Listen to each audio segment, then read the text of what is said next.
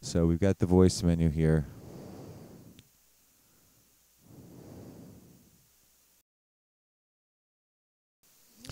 So while in mixing mode, now the top number, voice number, has to do with you have a choice of 1 through 126 voice parameters, which could be a bass, piano, saxophone sound, various sounds like that, basic things.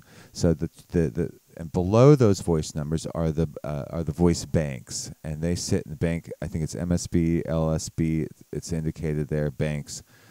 That will take you to a whole nother menu of various types of voices that come in the voice number window. The higher the number you go, you get into the percussions, and then you go into the own type of voices that you edit and create for yourself in the various other banks.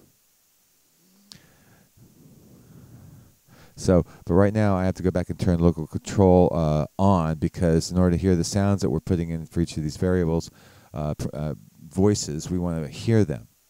So we turn on the local control on, go back over to our mixing menu, and get back to the voice parameter box in the LED menu that has to do with mixing.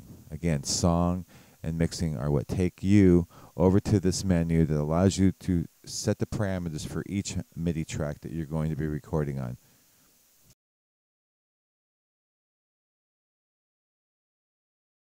So when you click on MIDI track 1 on your CUBASE, and you have a MIDI track 1 that has that's communicating with MIDI track 1, or it could be communicating with MIDI track 3.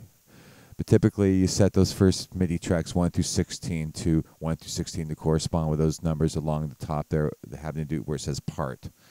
So when you click on track 1 on the CUBASE MIDI track 1, and it's talking to MIDI track 1, that is the voice that you're going to hear. That's right there under that in that menu where it says part 1.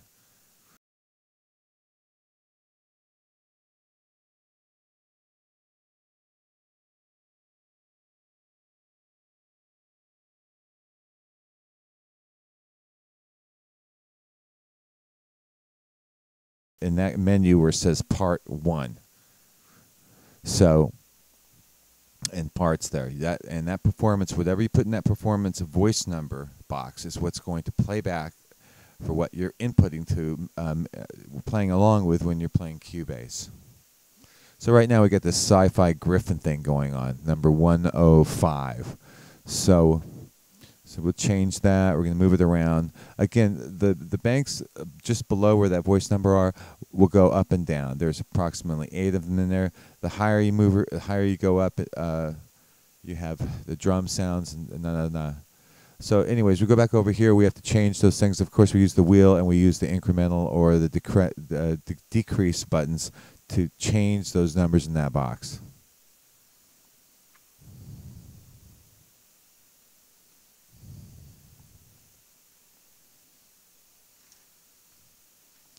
So to get to the basic sounds, you move that lower bank, LSB. You circulate everything to the left, or hit no to decrease where you're going. Go down to the very basic bank, which I believe is 63.0 on the bottom.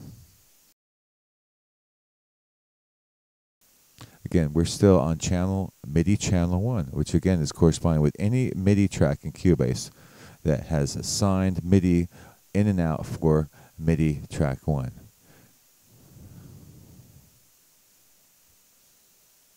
So this bank right here will have all the basic sounds that you want to work with typically getting started.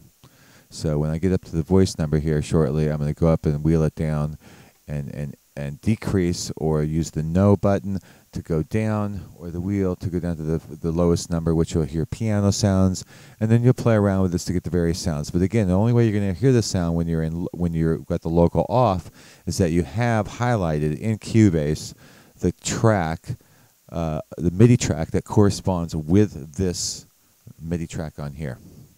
So here we are.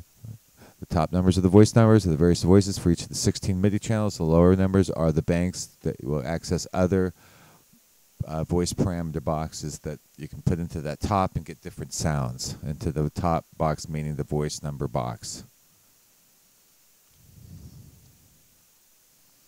So notice those numbers change when you turn the wheel.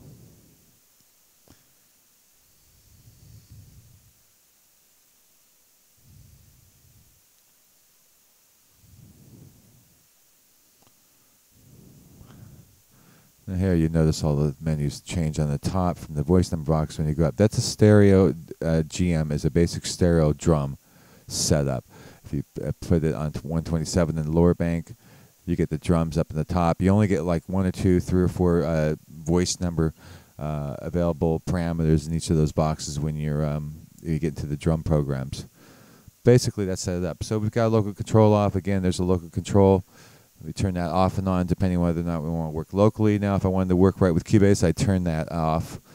But if I want to play with the band and the guys live, we're using just the voice parameters or the song modes, set up various things to play with the guys, you have to have that on. Again, the other thing here is remember that you have the utility button. You want to make sure the MIDI is set in and out is set up to USB. And that's an important thing to make sure it's going to be working, talking to the computer when you want to read that into. That's about it. Thanks for listening.